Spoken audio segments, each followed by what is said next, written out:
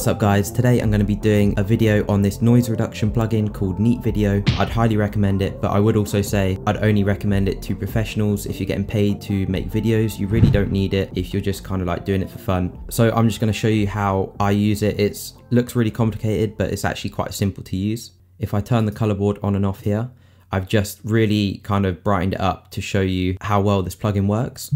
So there's tons of noise on this clip right here. So what I'm going to do is just drag this plugin onto the video clip, and then you have to go up here to select to open window, click that, and then it will bring up the Neat Video window. So now we're in here.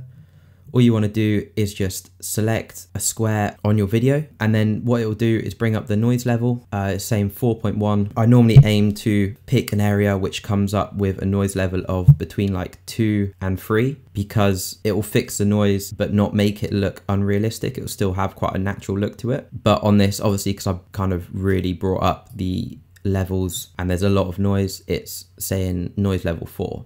So that's okay. We're going to leave that and then click auto profile, and then once it's done that, click auto fine tune. You can just click apply, but another thing I like to do is go into the noise filter settings and go to spatial and then to sharpening, and then by enabling this you can turn up the sharpness, and then you just want to hit apply and you'll see the results.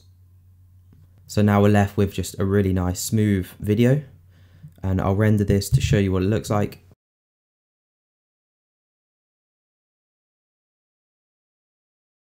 So the only downside to this plugin is that the rendering times are quite long and you will struggle to play back your video when you're in editing. So I'd recommend doing it at the end of your edit. But yeah, overall, I'd highly recommend this plugin if you're looking for a noise reduction plugin. I'll leave the link to it down below.